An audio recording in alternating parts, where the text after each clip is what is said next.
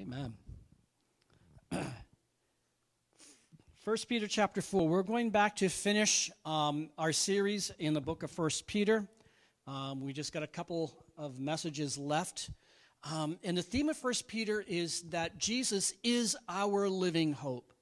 And I felt that as we were coming through the end of this pandemic year, that we needed to know that there is hope, that we don't just simply endure for no reason at all, but that there is hope in Christ. And we're going to be reading starting in verse 12 and going through the end of chapter 4.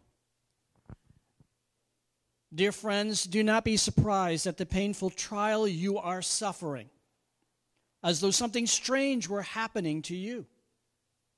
But rejoice that you participate in the sufferings of Christ, so that you may be overjoyed when his glory is revealed. If you are insulted because of the name of Christ, you are blessed, for the Spirit of glory and of God rests on you. If you suffer, it should not be as a murderer or a thief or any other kind of criminal, or even as a meddler. However, if you suffer as a Christian, do not be ashamed, but praise God that you bear that name. For it is time for judgment to begin with the family of God. And if it begins with us, what will the outcome for those who do not obey the gospel of God? And if it is hard for the righteous to be saved, what will become of the ungodly and the sinner? So then, those who suffer according to God's will should commit themselves to their faithful Creator and continue to do good. In our text this morning, if you remember, it's kind of like Peter is going back and picking up the same focus or theme that he had in the beginning of chapter 4, the end of chapter 3, which was a theme of suffering. And this time, he's not talking about suffering for doing good, but suffering for bearing the name of Christ, for being a Christian, for loving Jesus and following him. And this kind of seems strange to us because we live in a culture that has been greatly influenced by Christian values. But in the first century, we must remember that culture was not influenced by Christian values. It was a pagan culture. They worshipped idols. That what we would consider to be poor behavior, they considered to be normal behavior. The general culture of that first century did not agree with the values, the Christian values of the Old Testament, or the Christian values that Jesus taught. In fact, they opposed them in practically every way. So what do you do with people who don't believe like you believe? What do you do with people who are not normal according to the cultural standard that the culture around you is living? Well, the people of the first century who looked at Christians, which were a small minority, the church was still growing, they looked at them as being different. In fact, they called them idolaters because they weren't worshiping the right gods. And they chose to reject them, to ridicule them, and eventually they made laws against them. And Peter says to the church, he says, why are you surprised that this culture is acting the way it does toward you? He says, don't be surprised.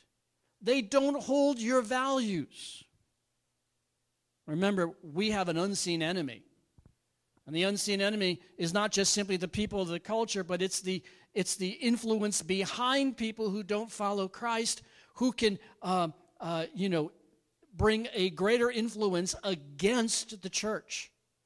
And the people in the first century were experiencing this. And then they were going through suffering. There were trials. They were being excluded out of trade unions. They were being ridiculed. They were being ostracized.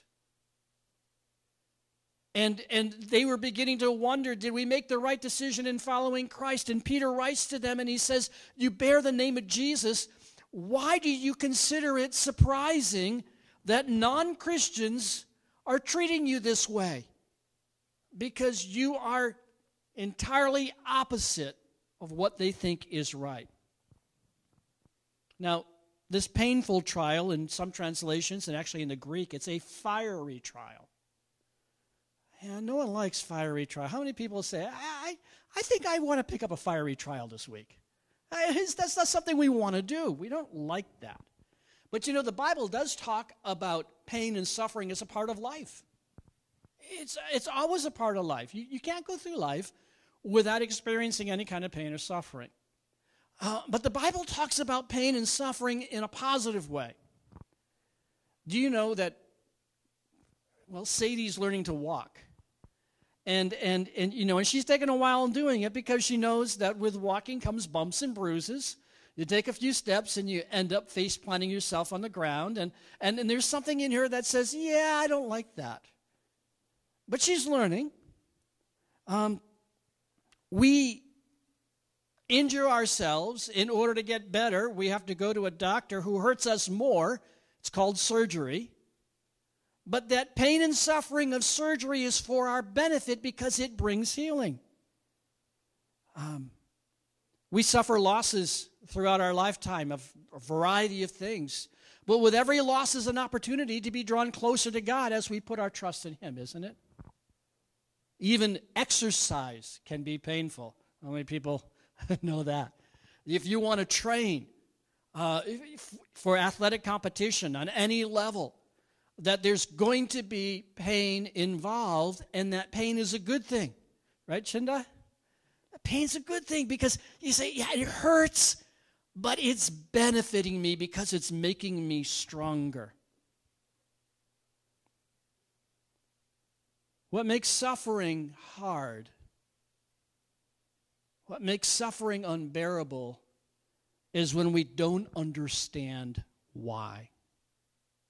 When we do not understand the purpose for the suffering or the pain that we're going through, then that suffering becomes something that causes us to question a lot of things. And Peter is bringing the reason for the suffering that the church is going through in the first century, and it's the same thing is true with us.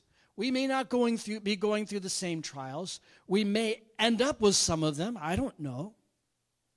But as Christians, we know that God can use the suffering that we have in our world. He doesn't always cause it, but He uses it. He uses fiery trials in a process of refining our lives and strengthening our faith. And so He says, don't be surprised when fiery trials come your way. We live in a sinful world. We have an enemy who hates us, and he is going to do everything he can to knock us off track, to make us, he can't steal away our salvation, but he can make us ineffective. But God uses those fiery trials, whatever they are, in that refining process. Now, the Bible uses many different times an analogy. The analogy is of purifying metal, gold, silver, any kind of metal. Usually metal is found in the earth in its ore form. It's a metal ore, and you have to go through the process of refining it. And part of that process is to take that ore and melt it to an extremely high temperature so the metal melts. And if it's gold or silver, it's very dense, so it will sink to the bottom, and all the impurities will float to the top. That's the process of refining. The metal is purified, but it takes tremendous heat in order for gold to melt and for the impurities to come to the surface. Now, that's an analogy of a fiery trial, right? That when God turns up the heat in our lives, stuff comes to the surface that we didn't know was there. Does that ever happen to you? It's like, oh my goodness, where did that attitude come from? Why did I respond that way? God, why are you turning the heat up in my life? Why am I going through this? Because God is interested in refining us and purifying our lives. And when that dross comes to the surface in the metal refining process, they will scoop it off. And then when the metal cools, you have pure metal that is free from any impurities that are in it. The metal is purified, the metal is strengthened. The same thing is true with us. That as we go through different things, we see the way we respond and react, and it may simply be something that we see in private. It may be something that becomes very public, and we go, oh my goodness, I am so embarrassed. I remember there are times in my life where I have been absolutely embarrassed with the way I reacted when pressure came to my life. Anyone identify with that? Good. Well, we're good company. It's common. And what is God doing? He's basically saying, he doesn't say, oh, that shouldn't have been there. He doesn't condemn us. He says, no, let's remove it. Let's remove it. Let's scoop it off. And we learn through that process. You see, when we go through trials, it's an opportunity for us to demonstrate our faith in Christ, in the goodness of God. Faith is like a muscle, and a muscle can only grow when it's used. If you don't use the muscle, then it begins to atrophy, and faith is the same way. When do you use the muscle of faith? When you're going through trials. When things are going really well, that's rest. But when you're challenged, that's when our faith becomes real. You know, weight training is called resistance training. You're pushing against a weight in order to strengthen your muscle. When we resist the enemy, it's spiritual resistance training. When we resist the enemy, we put our faith in God. You see, these trials help us to become more like Jesus. And Peter goes on, he says, don't consider it strange when these things are happening to you. That's just a part of following Christ. You're going to have people who oppose you. Well, then what do we do? How do we respond? Verse 13, he says, but rejoice. He's like, okay, yeah, no. I can handle suffering with a purpose, but rejoicing? Are you serious? He says, rejoice that you participate in the sufferings of Christ. What does he mean by that? Jesus said, if the world hates me and persecutes me, they will hate and persecute my followers. And Jesus said that very plainly in John. He said, when we go into the world of the culture around us that is captured and blinded by the enemy, that they are going to respond oftentimes negatively to those who are walking in faith. So why does a loving God allow us to suffer? The same reason a loving God sent his Son into the world, that he would suffer on behalf of lost humanity. We participate in the same sufferings that Jesus had. And Peter calls it suffering in the name of Christ, or bearing the name of Christ. It is what happens when we oppose evil around us. And it doesn't mean that you have to take a sign and go pick it on the rotary. It means that if someone says, gee, I think this is right, and we look and we say, that's not right, it's not biblical, and we just disagree, you're going to unleash the anger of the enemy through that person, right? And so sometimes we say, well, I'm just not going to say a thing. When we oppose evil in other people, it results in participating in the sufferings of Christ. Why did Jesus have to suffer? He suffered so as to display the righteousness of God, but also it was the price that was paid for salvation to humanity. And when we participate in the sufferings of Christ, we're doing the same thing. We're demonstrating that we are seeking to live our lives as best we can according to the righteousness of God. We want to be a witness for Christ, an example. And when we do that, we are also paying a general cost to bring salvation to humanity. What do I mean by that? Jesus died. He's the only atoning sacrifice. We don't atone for anybody else's sin. But when we stand for righteousness, and when we do so in the character and nature of God in a loving way, and we say, I love you, but I don't agree with what you're doing, we're standing for righteousness. And when people see us willing to suffer for what we believe is right, the Holy Spirit can begin to move and begin to convict people of their sin and of the truth of God. And you'll never know what hearts can turn as we simply stand for what is true. So how should we respond when we are suffering at the hands of evil people? Well, should we go out and attack them? You hurt me, I'm going to hurt you? No. Do we verbally abuse them? No. Do we give them back a little bit about what they're giving us? No. We don't do that. Peter says that when we are attacked, we need to respond the way Jesus responded. How did Jesus respond when he was attacked going to Calvary? He was like a lamb led to the slaughter. He didn't say a word. He was willing to endure the sufferings in order to demonstrate the goodness of God.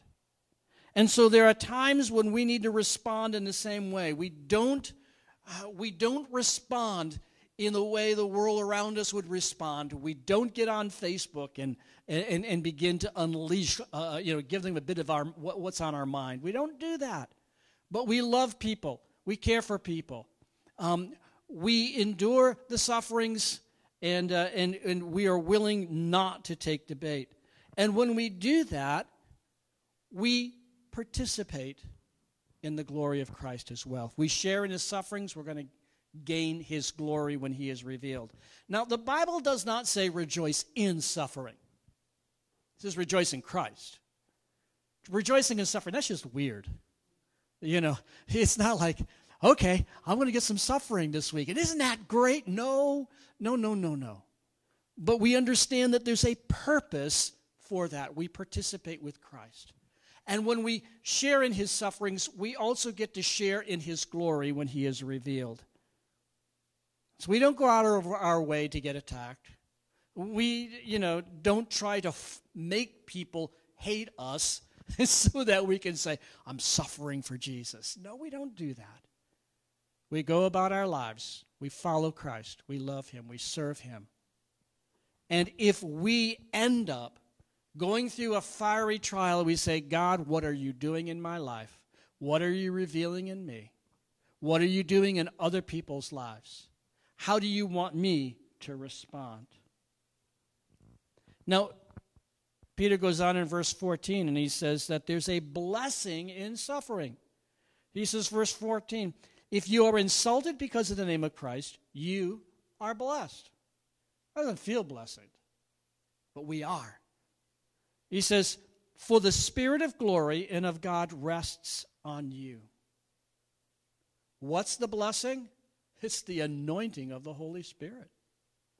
When we are insulted and falsely accused, and when people stand against us simply because we follow Christ and they call us goody two-shoes and all that type of stuff, we don't respond by attacking them. Rather, we respond in the power of the Holy Spirit. And when that happens, the Holy Spirit comes and he rests upon us. That is the anointing. And at that point, you can say, Lord, how do you want me to respond? Lord, there's an attack going on, which means that this person is being prepared by you for truth. And whenever we're insulted, we've got two choices. We can either take the bait, begin rolling up our sleeves. Taking the bait means we lost. Or we can respond the way Jesus responds.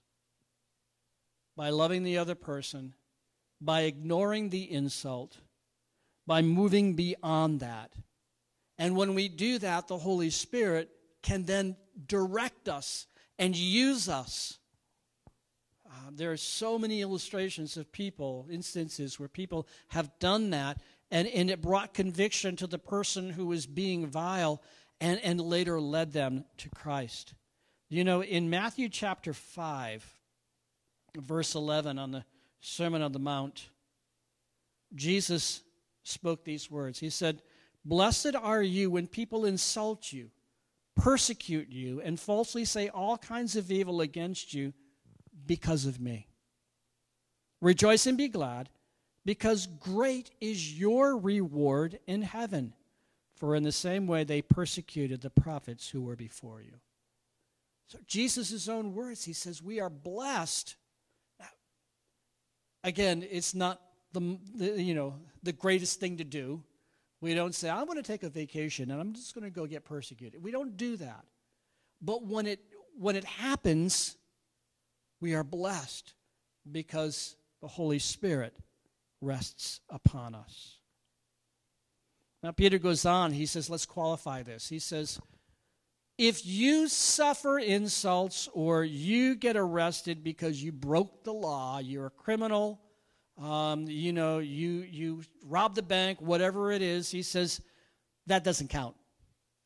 If you earn your suffering, it doesn't count for suffering for Christ. And he goes on and he says, as a murderer or a thief or other kind of criminal, or even as a meddler. What's that? It's busybody. Someone who gets involved in other people's affairs without being asked. Someone who's gossips. Someone who just gets involved with things that they shouldn't be involved with. And, that's not breaking the law. But he says, if you suffer because you're doing that, he says, that doesn't count. Doesn't count at all.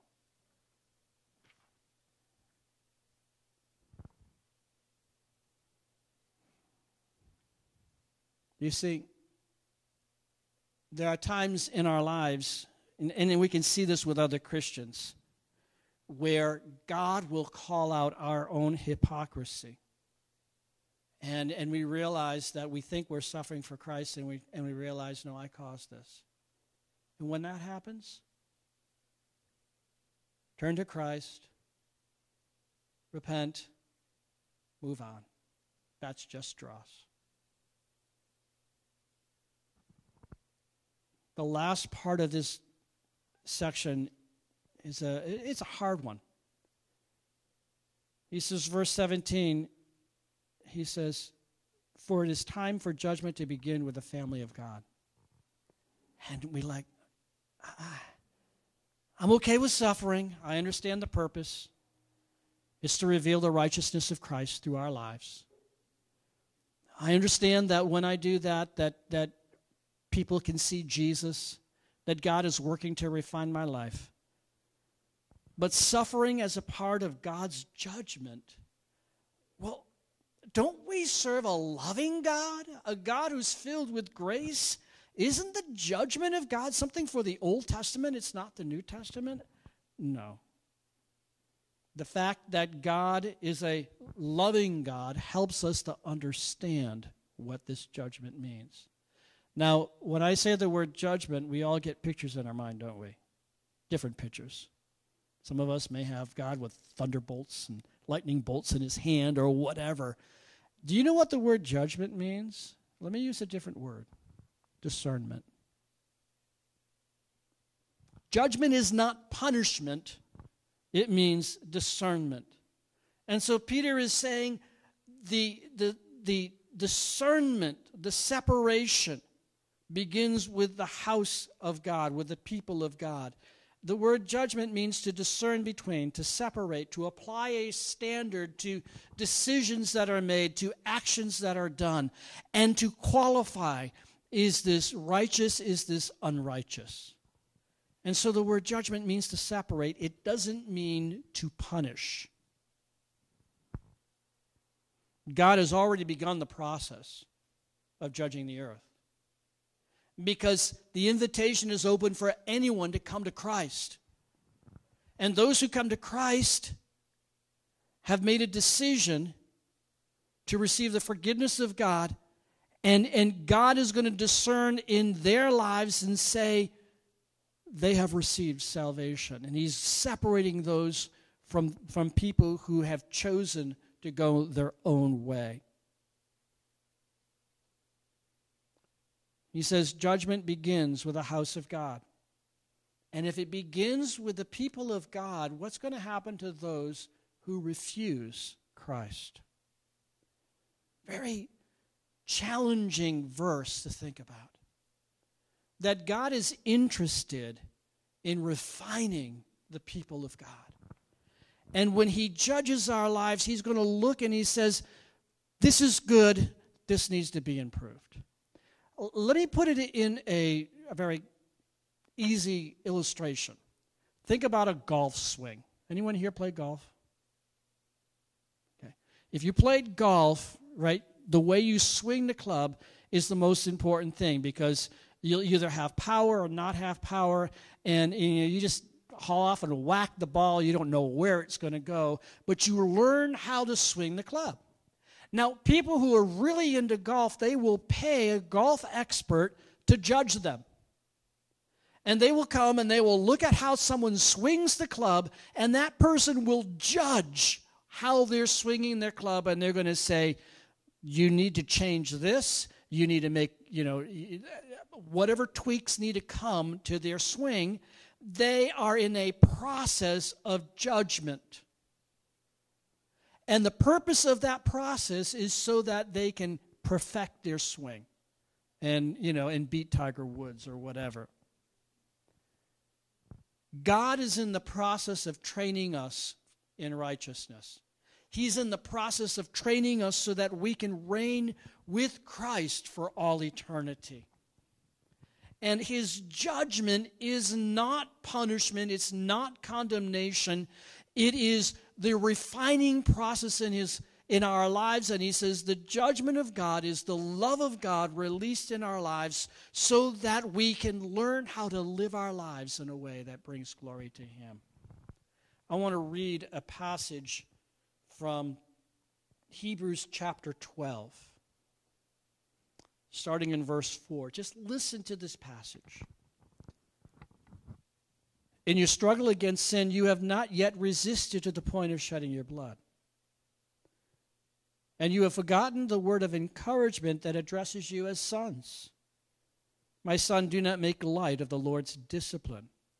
You can say judgment.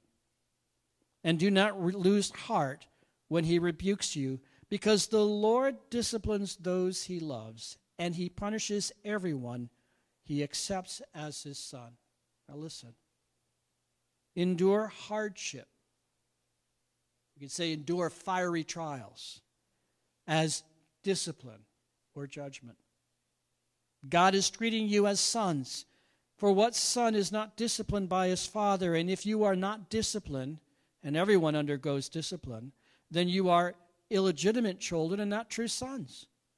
Moreover, we have all had human fathers who disciplined us, and we respected them for it. How much more should we submit to the Father of our spirits and live? Our fathers disciplined us for a little while as they thought best, but God disciplines us for our good, that we may share in his holiness. No discipline seems present at the time, but painful. Later on, however, it produces a harvest of righteousness and peace for those who have been trained by it. Therefore, strengthen your feeble arms and weak knees. Make level paths for your feet, so that the lame may not be disabled, but rather healed. So we can see in this passage that God is interested in training us in the way we live. He's interested in our everyday lives. He's interested in our attitudes and our actions. And the only way that we can see what's wrong with our golf swing, if you will, is when we are under pressure. How do we respond? When we go through these trials, and Peter is saying to the church in the first century, when you're going through these things, this is an opportunity to be a witness for Jesus Christ. This is an opportunity to show the world that you trust in a living, risen Savior. Remember that when we suffer, it's because of the opposition of others to the name of Christ. And God rests upon us by His Spirit. When we suffer for loving Jesus, it enables us to show the world that Jesus is alive and that He is worth giving your life to.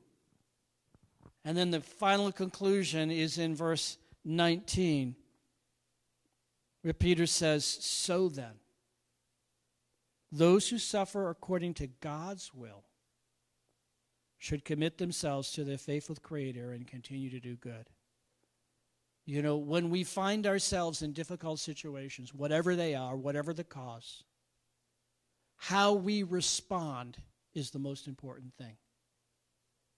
If we respond according to God's will, if we respond by saying, "God, continue your refining process in my life," if we respond by saying, "Lord, I want my life to be a witness to the power of the cross and the resurrection of Jesus Christ,"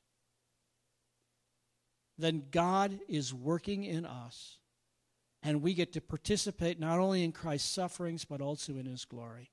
We participate in His mission. And that is what Peter is encouraging the church. And I believe he's encouraging us. Amen? Let's pray together. Father, thank you.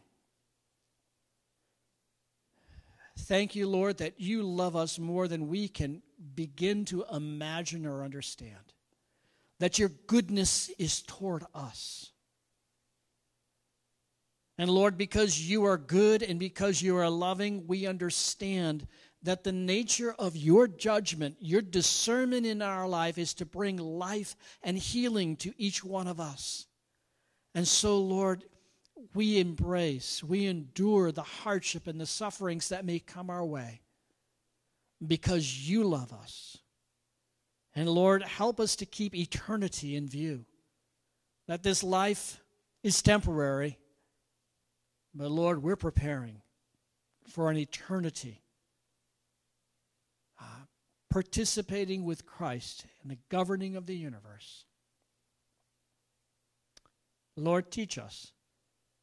Teach us what this passage means. Help us, Lord, to see the issues that we go through on a day-to-day basis from your perspective.